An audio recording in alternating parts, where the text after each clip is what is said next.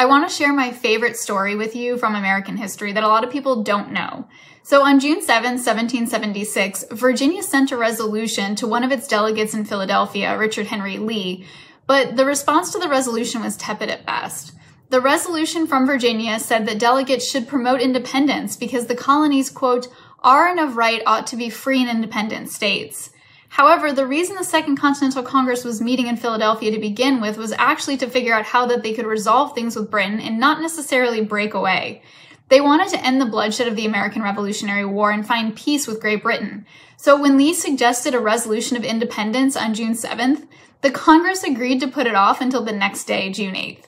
So the next day rolls around, and on June 8th, debate about independence got underway, but there was a lot of confusion because delegates weren't sure if they had the permission to declare independence away from their home governments, and then there were some delegates who actually didn't even want to declare independence.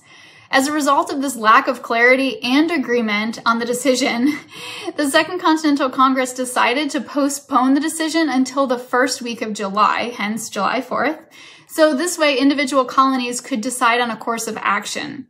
In the meantime, they appointed a select committee made up of all the greats, John Adams, Thomas Jefferson, Benjamin Franklin, Roger Sherman of Connecticut, and Robert R. Livingston of New York.